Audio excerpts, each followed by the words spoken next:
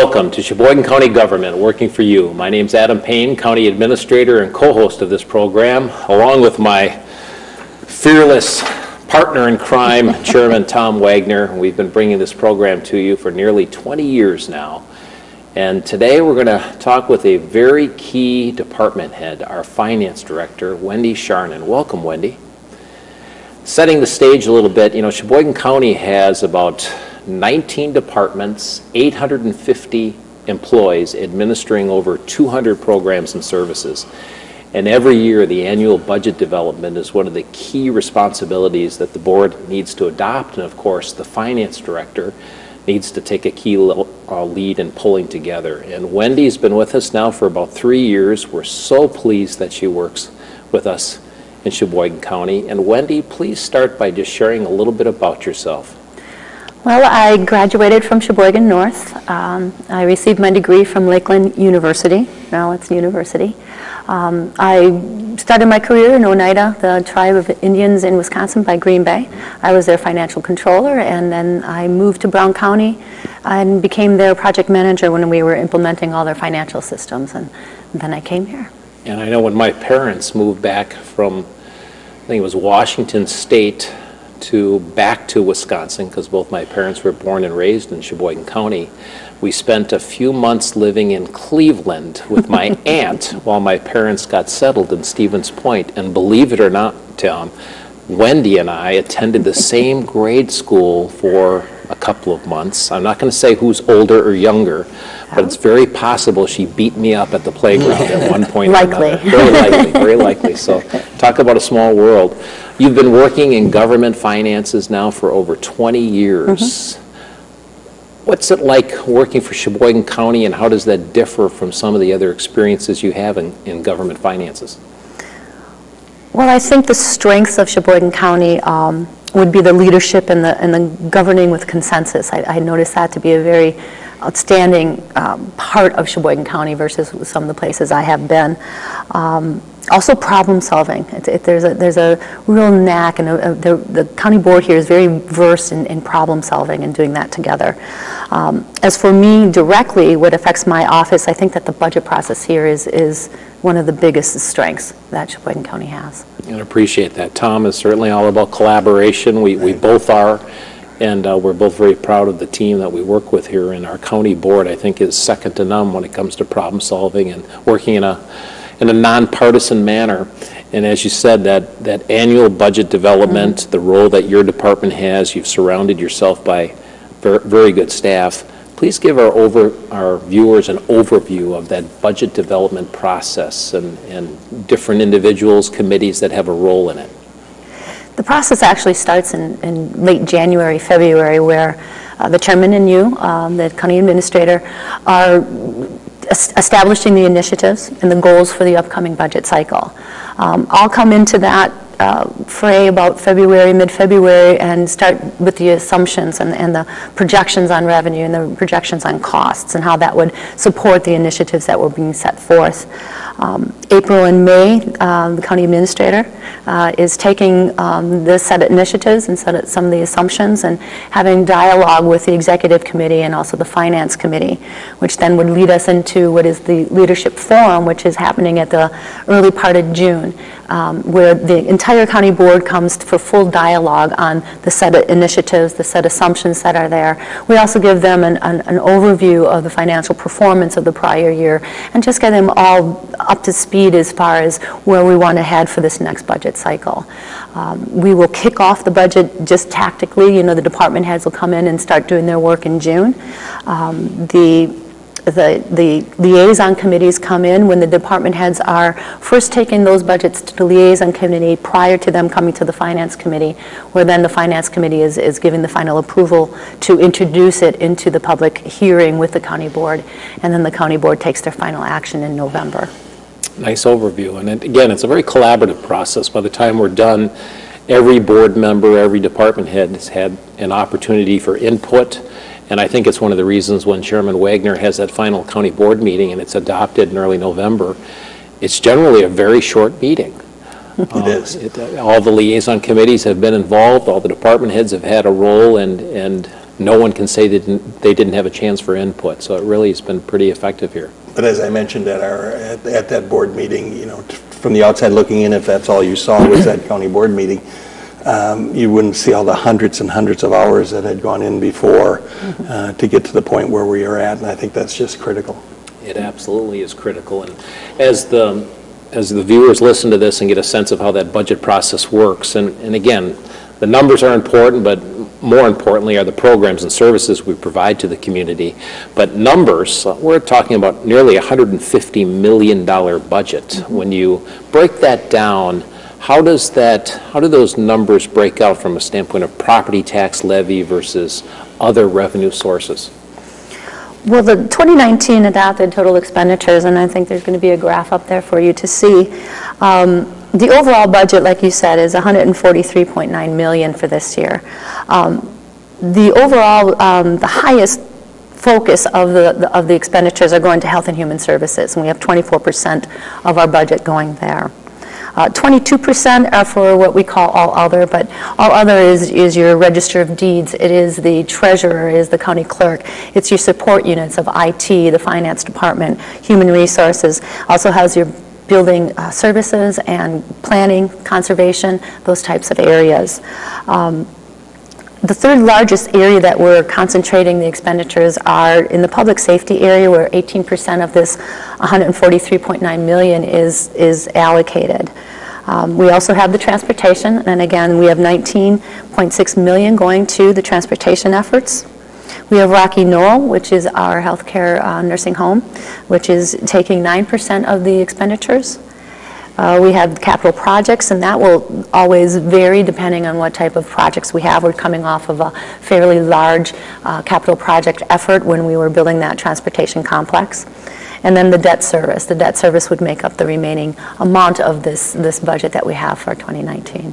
And a lot of information there, and we do have more information on our county website, but one of the simplest ways I like to describe, you know, where our dollars are going are the big four: highway, health and human services, Rocky Knoll, and law enforcement. Those are really the largest four departments. So if the sheriff's department can't reduce programs or services because obviously needs in the community may be escalating, health and human services, addressing mental health, mental illness, people suffering from drug or alcohol abuse, certainly we see more demands there.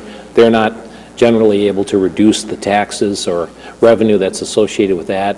Our highway department, critically important now that transportation is receiving sales tax revenue. That's actually reduced the need for property taxes to support that department.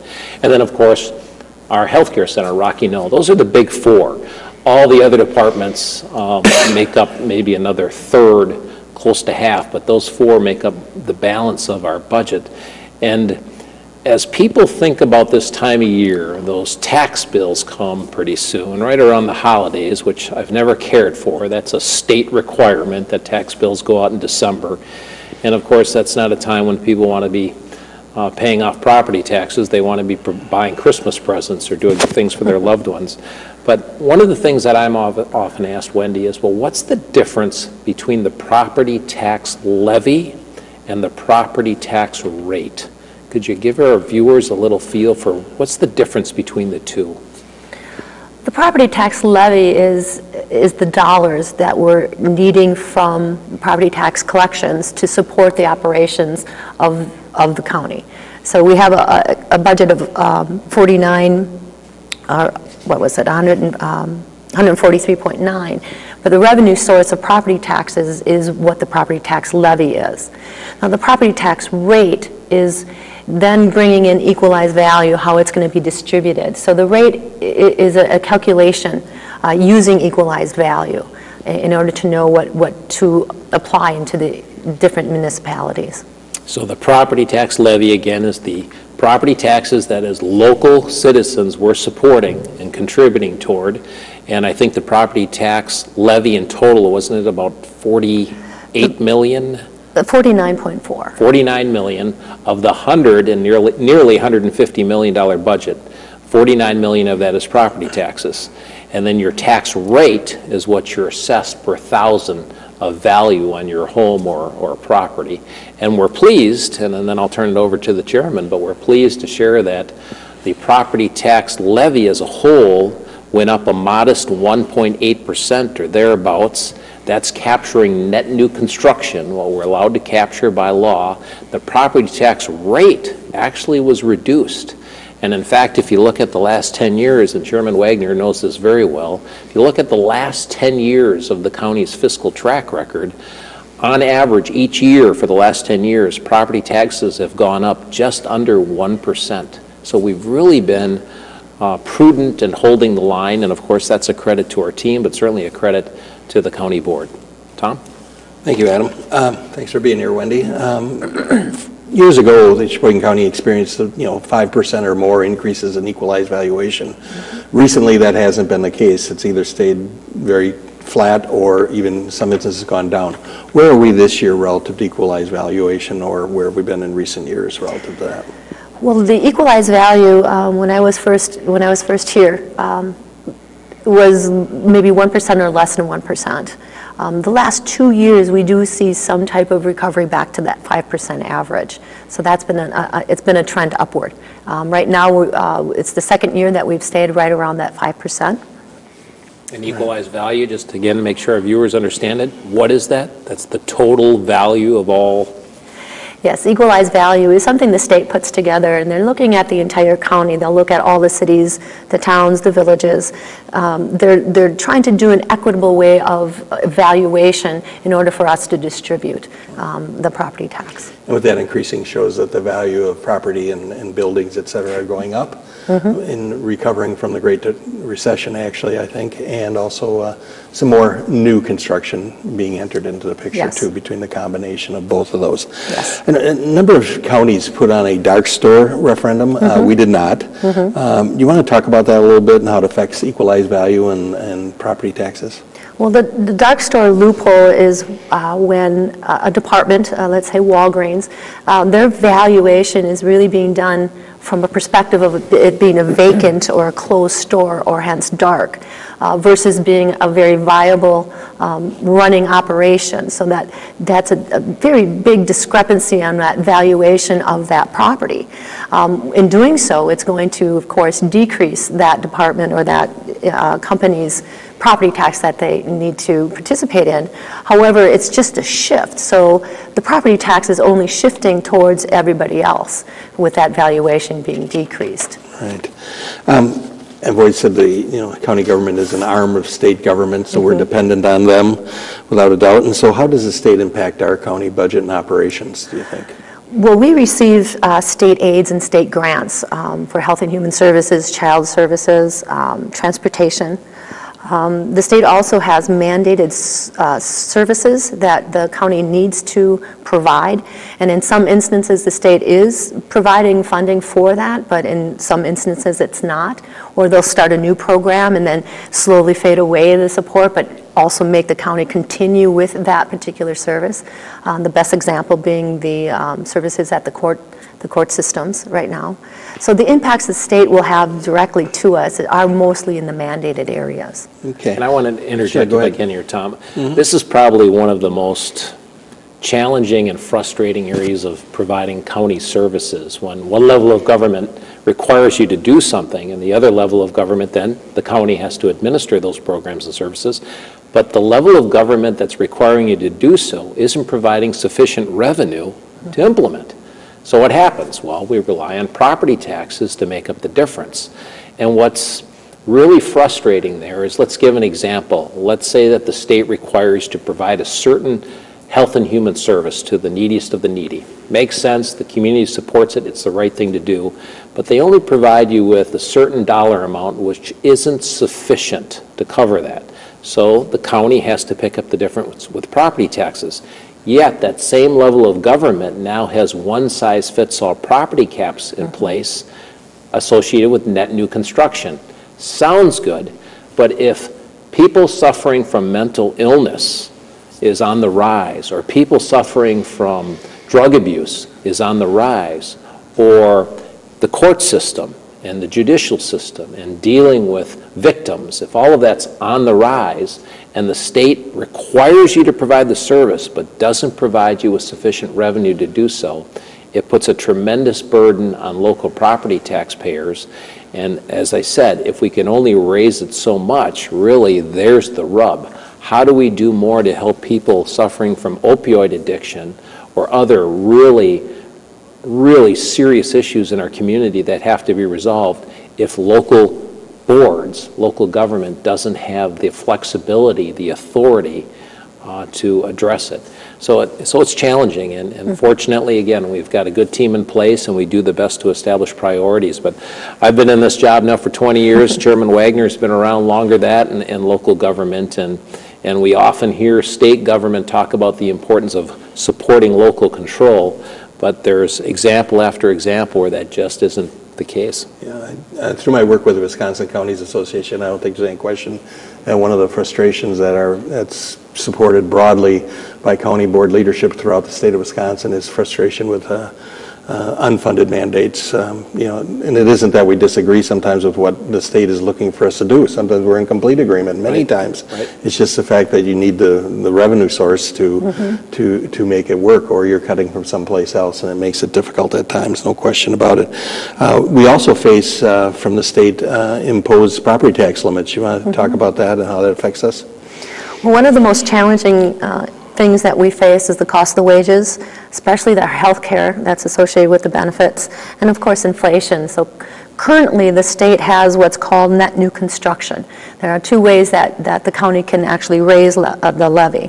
One is this net new construction, which is looking at the county and what new construction there is, but then also there's demolitions. So then they'll take that net effect and provide a percentage that they provide us that's the most that we can increase our property levy by. This past 2019 budget cycle was 1.62% was the allowable net new construction increase. But there's also a second way that we do increase property taxes, and that's through the debt service levy. Now, truthfully, there's such a high limit on that we really consider it unlimited. So the debt service, those are the two elements in which the property taxes can increase. But operations is held tight to that net new construction. But I know you and Adam and the county board as a whole is very conscious of our debt from the standpoint of, even though we have a much larger area like you talked about, where we could go to and borrowing, you have to be careful with that, because that's how you can get yourself into a big pickle if you borrow too much. And that was one of the reasons why I know we did the 0.5% sales tax instead of going to borrow for these things, pay for it with incoming revenue. In the long term, that's really going to make Sheboygan County, I believe, in a much better spot. Yes, and the guidance from the Finance Committee is also to keep that debt service moving downward. Correct. Last question for you. What are we anticipating? We talked a little bit about that, the county tax levy and the property tax rate for this year. Okay, this graph is showing the adopted property tax levy that we have, which is that $49.4 million. Last year, we were at $48.5 million, so there's an increase of approximately $890,000. Net new construction last year was 1.72, so again, this year was 1.62, so we actually were allowed to increase by less into 2019, yet our health insurance is, of course, with everybody experiencing health insurance, actually was a significant increase of close to, was it 18%? Or it would have been 18, but it came to 15%, yes. So the equalized value for us, though, has been seeing a trend upward. So we for 2019 was at 4.74, which we were coming off 5% last year. So we covered a lot of ground. We talked a little bit about the budget development process. We've talked a little bit about unfunded mandates and state caps that are in place, the difference between the property tax levy, the property tax rate, equalized value. And now I want to transition a little bit into some of the creative things the county has done to hold the line and to establish priorities. Wendy and Tom certainly are well aware we've done a lot to streamline, consolidate, gain efficiencies. But probably the most recent example of leadership And some heavy lifting that the county board did was implementing the 0.5% sales tax. We weren't the first to do it. In fact, we were one of the last counties to do it, and our county board took pride in that. But because of the needs for transportation in this community, and because of the fact that if you delay maintaining your roads and bridges, it only gets more expensive. You're just kicking that can down the road. The county board knew it wasn't right, and the county board acted and implemented the 0.5% sales tax. Wendy, please share a little bit about why that 0.5% sales tax was so important, not only to maintaining our transportation system, but also how it helped with our overall budget development. Well, like you said, the adoption of the resolution for the sales tax was that all proceeds are to be used for the reconstruction or road repairs. From that, we were able then to take those projects out of our 5-year capital plan, which is what we were borrowing for. So now we're not borrowing at all for any of our highway work. During that piece of the resolution and ordinances that went in place also was the allocation of $1 million to be direct property tax relief. And we're doing that by reducing the debt service, which is reducing everybody's property taxes on a continuous basis. Now, we creatively, as you said, have taken a portion of what we're calling a revenue sharing program with the municipalities, because we knew that the county itself, there were other roads that needed to be maintained. So we wanted to make sure the county overall was receiving influxes of sales tax revenues in order to handle the road repairs that are needed. So the townships and the villages and the cities are also receiving funds from the county for that. I was catching up on the newspapers this past week over the holidays, and I don't know, Tom, if you saw this, but there was a letter to the editor, and it was very short and sweet, but it was about the county implementing the 0.5% sales tax, and where's the property tax relief? We must have been deceived here. I'm not seeing property taxes go down. And when I read that, I thought, well, obviously that individual has the right to express their opinion, but they're also obviously not informed, because due to that 0.5% sales tax, as Wendy just shared, we've reduced how much we're borrowing. We'll be reducing debt service associated with that borrowing for transportation projects. We're directly applying some of those dollars to provide direct property tax relief, and we're sharing it with municipalities so they don't have to raise taxes as much to cover their transportation needs. So it's done a lot of good work, and for me it was a reminder that we need to continue to inform the community that they may not see a big decrease on their tax bill, but the fact is it's definitely making a difference. Infrastructure improvements. We also have, in addition to our annual budget development, a 5-year capital plan. And this again reflects the thoughtful approach that the county board takes to determining what our priorities are, where we're going to make investments. Wendy, please give some examples of some of the infrastructure improvements that the 5-year capital plan includes. Well, we have some work being done at the Marsh with a multi-purpose building and a storage facility out at the Marsh. One of the larger capital items will be the replacement of the financial systems for the county, which will bring us, our systems are from 1999, so that's bringing us really some good technology that is much needed. We have fire alarm systems and air control, air conditioning controls, your basic building service type of maintenance that's being done. We also have some remodeling at the ADRC, which if you've been to the ADRC, you can tell that it kind of needs a refresh. So we do have dollars allocated towards the ADRC.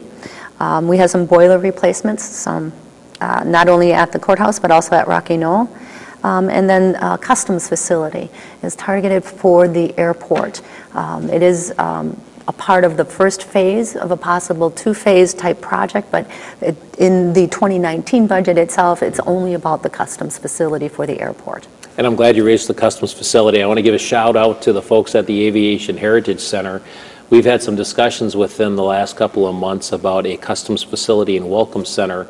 And just a quick snapshot, the customs facility component of this project is really being driven by or asked for by the Kohler Company, largest employer in the county, and a global company that is looking for a customs facility right here at home at our airport so they don't have to fly into Racine or Appleton or Green Bay when they're going through customs or fueling up to go abroad. So it's a good thing for our airport. It'll be a benefit to other businesses as well. Though, again, it's predominantly the Kohler company that's seeking that.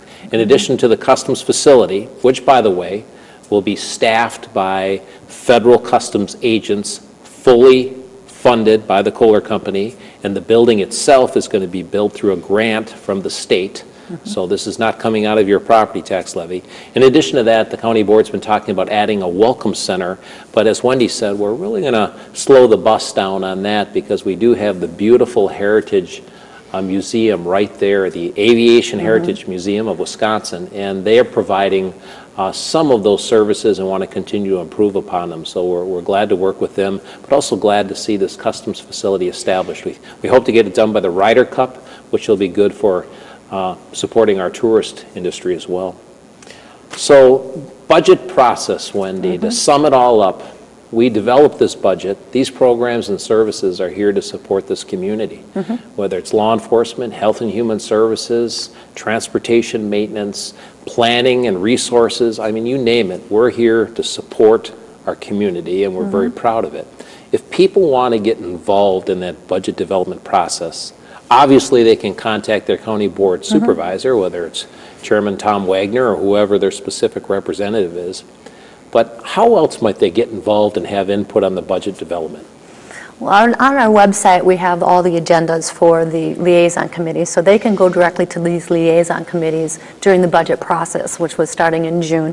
Through June, July, August is where you're going to be able to find on those agendas exactly when they're covering those budgets. Again, they're also able to come to the Finance Committee, and all along that process, these agendas are always posted. We also have a public hearing, so the public hearing is held the latter part of October, and they are welcome to join the county board and have some dialogue and some questions answered during that process. And we only have a minute left, but I want to end with kind of where I started. Wendy, you've been here now a little over 3 years. Yes. You've really been a part of helping make good things happen, and I know you take pride in the staff that you have, the team you've built. In the 30 seconds or so, just talk a little bit about your staff. I know you have a deputy finance director. You've hired some people over the last 3 years.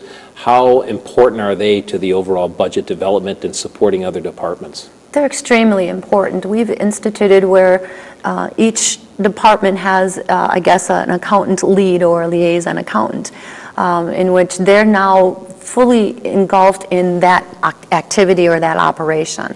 So not only is it part of the budget that they're assigned that now year-round. So they're a big part of making sure that nothing's missed, that they're forecasting correctly, that all projections are pretty tight. The finance department is also fairly young. There was quite a bit of turnover since I've been here for 3 years. So it's a very young, smart, bright team. Very proud of them, and they are irreplaceable to me. Well, and that's where we'll end. If you have any questions for Wendy, don't hesitate to contact our finance department. You can look up information on our website. But Wendy, thank you for being here today. Thank you for the heavy lifting you do with our financial systems, the support you provide, the chairman and I, the board as a whole, the department heads. I couldn't be prouder to work with you, and I think the staff you have built is superb. So thank you. You're welcome. Thank you, Wendy. You're welcome. And thank you for joining us today. Hope you got a little better feel for our county budget development process. Hope you perhaps learned something today, and hope those tax bills you receive in December won't be too excruciating to open up. But thank you for joining us. Thank you for your support. Next month, Charlene Cobb's going to be here, a veteran service officer. She's going to be retiring after 10 years with Sheboygan County. So we're going to say best wishes to Charlene Cobb. Until then, have a safe and happy holiday season. Thanks for joining us.